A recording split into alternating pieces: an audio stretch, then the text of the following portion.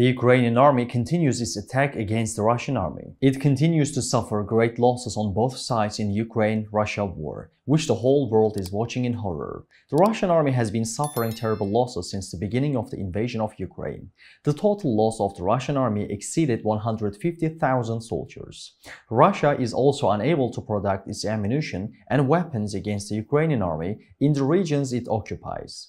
The Ukrainian army continues to attack ammunition depots and military bases belonging to the Russian army every day.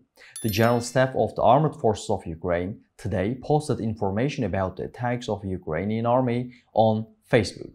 The following statements were made in a statement.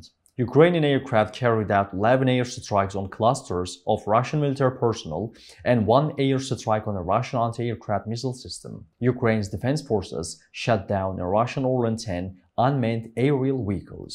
Ukraine's rocket forces and artillery units struck 5 Russian military groups, an anti-aircraft missile system, and an ammunition storage point. To reach all actual news fast and reliable worldwide, please don't forget to follow and like us.